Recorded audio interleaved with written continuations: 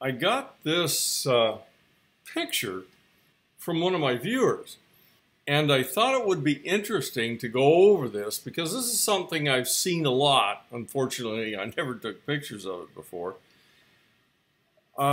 This looks really terrible, and to a certain extent it is.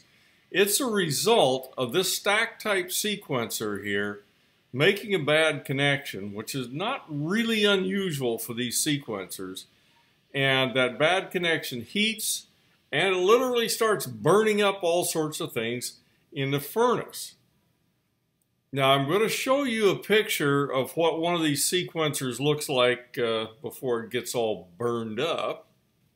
These are probably the most common sequencers used out there today. Not my most favorite sequencer. Pretty low quality and does a lot of things like that one I just showed you. What happens, they have very small contacts inside, and it's very easy for those contacts to make a bad connection. And it literally starts a small fire in there.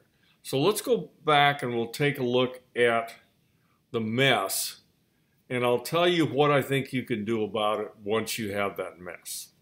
Here's what I'm going to tell you about this. It's not quite as bad as all this looks like. Now, it did kind of start a little fire in there, and it probably really stinked up the house and so on. But once this sequencer is replaced, the rest of the furnace is fine. This is no reason to throw this furnace away. I've seen guys say, oh God, we can't fix that, we got to throw it away. That's a bunch of crap. That furnace is repairable. You need some wire. 105C THHN would do fine. This limit switch, it's up to you whether you replace it or not. It probably has not been that overheated, but I think I probably would just because. So you could replace the limit, replace the sequencer, and get in there and replace all these wires. This furnace is ready to go again. There's no reason you can't repair this thing. Now, I did a video on, and I'll reference it here, on changing this over to a contactor, which will not do this kind of stuff unless there's some really odd things happen.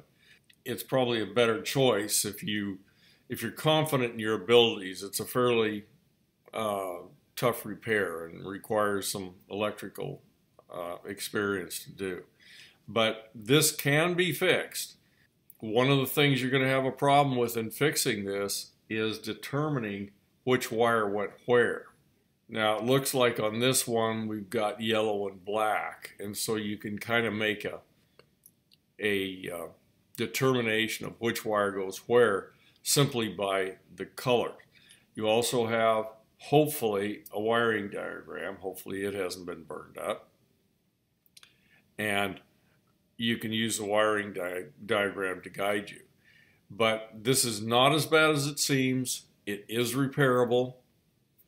And with some skill, you can do it. Okay, that's about it on this one. Just kind of wanted to show you how these things can get really terrible and what you can do about it.